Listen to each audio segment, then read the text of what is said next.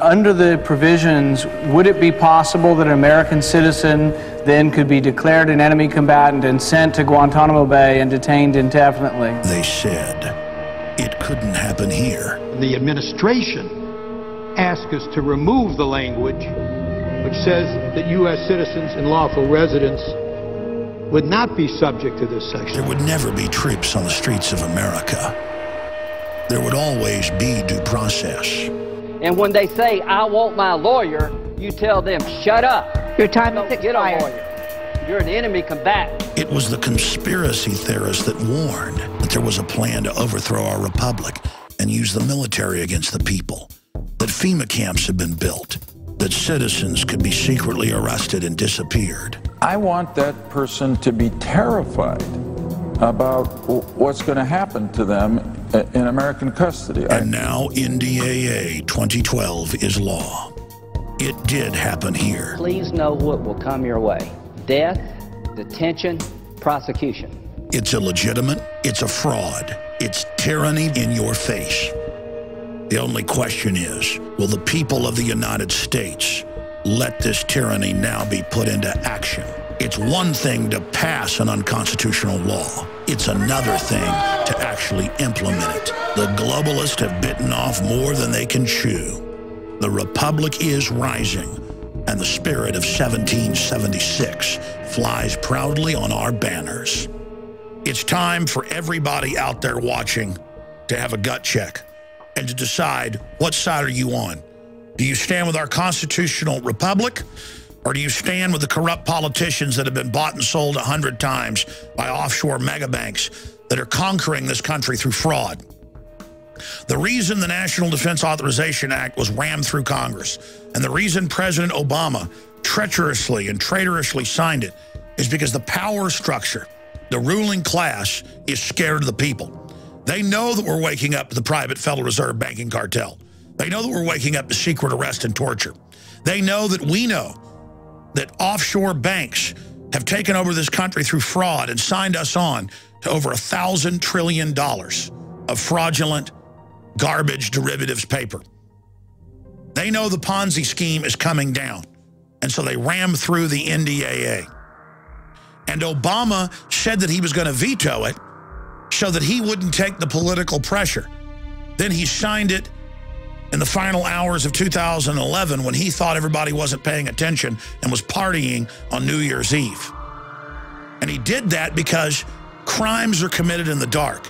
They don't want their open tyranny to be a wake-up call to people. They want to silently have our republic go into that long night. They want to stab this country in the back when nobody's watching.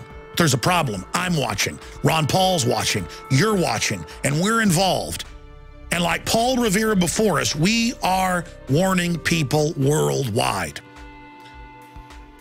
Just look at the NDAA and its passage. All the lies. Oh, at first it didn't affect citizens. Now they admit it does. A global declaration of war against all countries. Congress handing that power to the president, making him a dictator.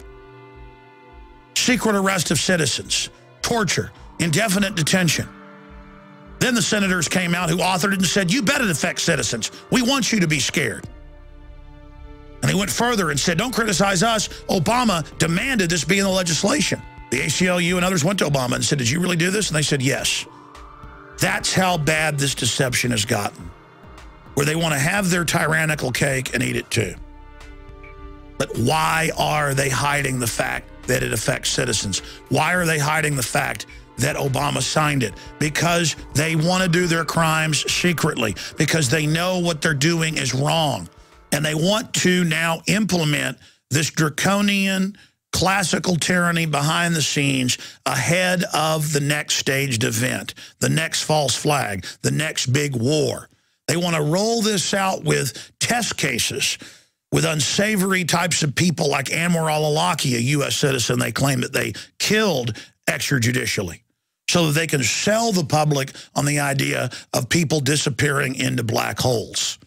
That's why it's so important now more than ever to get the truth about this Defense Authorization Act to everyone you know. In my 17 years on air, I have never seen an issue shake people out of their sleep, out of their social trance like this has done. The apologies via email and comments on our websites are coming in by the thousands. Radio talk show hosts are apologizing. Congressional aides are calling me and apologizing because everything that we warned the public about is now unfolding. Not just the establishment of military operations domestically. Not just secret arrest and torture. Not just new wars.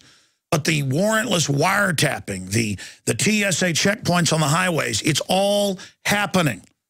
And the system wouldn't have rammed this legislation through and exposed their despotic game plan if they weren't accelerating their timetable. War with Iran, economic collapse by design, it's all coming. But at this critical juncture, when the globalists are uncloaking themselves, they are extremely weak. Because now they are naked in front of us. They are brazenly there, proving to everyone that they are criminals. It is treason to overthrow the Constitution and Bill of Rights. They passed legislation before saying black people weren't humans. They could pass legislation saying that white people are slaves or something. It doesn't make it so. All laws that are repugnant and unconstitutional are null and void. Marbury versus Madison, and thousands of other rulings. Tyrants take over by degree. And the system is simply testing the public now to see if they can get away with this legislation first, and then to see piecemeal if they can get away with it incrementally. They're not going to come snatch you out of your house overnight. They're not going to activate the now public FEMA camps overnight. They're going to sell it as something that they're rolling out to save and safeguard society. They're going to script every facet of it. And that's why we've got to be there at every point, confronting them, pointing out their fraud, pointing out the true history, and decrying what they're doing, just like our ancestors, Paul Revere and our founding fathers did. So I am upset that they did pass the NDAA. It shows what tyrants and just how corrupt and ruthless they are. Can you imagine what's coming next? You notice things just get crazier and crazier now. I'm upset about that, but there's a silver lining in every cloud. This is waking people up and has really thrown the gauntlet down in everyone's face. It's time to make a decision. It's time to get involved. It's time to warn everyone you know. It's time to realize we've got a two-party dictatorship engaged in insider trading and every other form of corruption you can imagine, who think that they're going to be able to not only continue this corruption, but expand it. That's the thing about corrupt governments. They get more corrupt or you bring them to justice. They get more emboldened. And then when they've gone so far that the public wakes up, they always try to come in and clamp down on the public. And they've always got excuses. Foreign enemies, domestic terrorists. It's happened over and over again. Incredible despotism has come to every nation in history. And now it's coming here. We know history. And so if we educate others and stand tall, we are not doomed to repeat it. So let's take this information with the NDAA and all the lies associated with it and use it as a teaching moment. And not just a moment of instruction, but a moment of awakening. It's now time for those of you out there that grovel to the establishment and go along with whatever the system does and make excuses for it to realize you are not part of the power structure. You haven't chosen to join the New World Order, and so you're on the winning team. Less than 0.1% from our research is actually part of this New World Order system and stands to gain from it. That's what even Rothkopf, head of the Kissinger Group, wrote a few years ago in his book, Superclass, admitting a global government run by 6,000 top technocrats. You're not one of the technocrats that The Economist magazine pushes and promotes as our saviors, who are actually the authors and engineers of all of our problems. You are going to have your standard of living lowered. You're going to have your freedoms lowered. And just because you've served the system doesn't mean that you won't be devoured by it. The good news is, for every action, there's an equal and opposite reaction. There is a giant awakening happening. And now is the time. People's minds are fertile to hear the truth. They have never been more open to be given the true information about history and about the New World Order and about what's happening. So I'm begging all of you to be the leaders you are and to reach out to everyone you can with banner hangs, local newsletters, talk radio shows, calling into talk radio, going and speaking at your city council, running for Congress, running for mayor, running for sheriff. Because resistance is victory. We've got to intensify the buzz that we see around Ron Paul and liberty to every issue and every area. And all of us need to be like Ron Paul. All of us need to be like other patriots that have come before us. It's just like in the movie Spartacus, which is based on a true story of slave revolt in southern Italy against the nation state of Rome.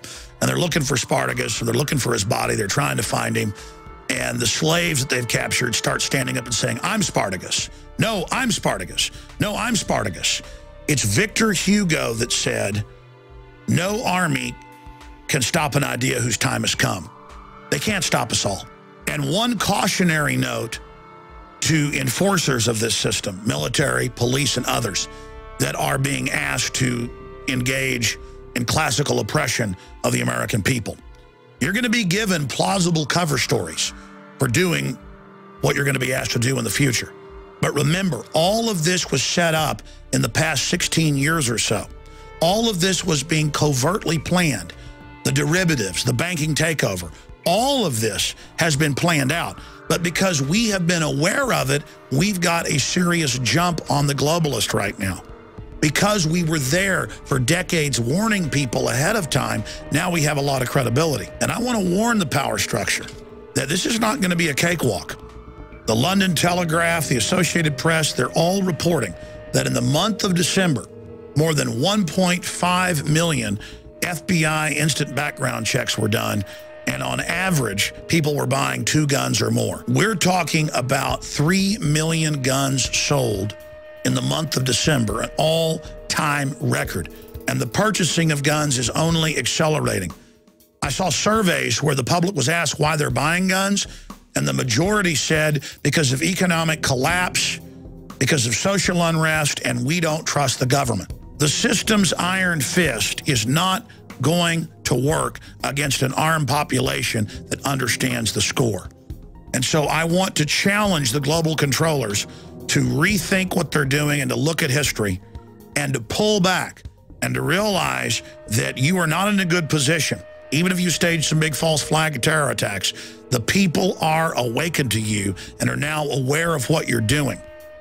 And the American people, if you do launch this civil war operation in the U.S., are going to ensure that the controllers, not the low-level minions, are brought to justice. We need to be reaching out to police and military now and asking them to make the choice to join the Republic and the spirit of 1776 to peacefully bring back our country and to bring these criminals to justice. We do not need to be played off against each other. This is part of the globalist plan and needs to be averted. Tyranny is here. It's up to you to face it and to take action against it through peaceful ways. Let us work now while the sun still shines, so that if we do go into that dark night of true, hardcore tyranny, we would have done everything we could beforehand to avert what's coming. But I know from history, many times tyrannies are diffused if the public is warned by patriots. And we've got a good chance of doing that right now. I'm Alex Jones, signing off from the front lines of the InfoWar. The websites are infowars.com and prisonplanet.tv. Please tell your friends and family to tune into the radio show every weekday from 11 to 2 Central. The free audio streams are at infowars.com, where we break down this information in more detail.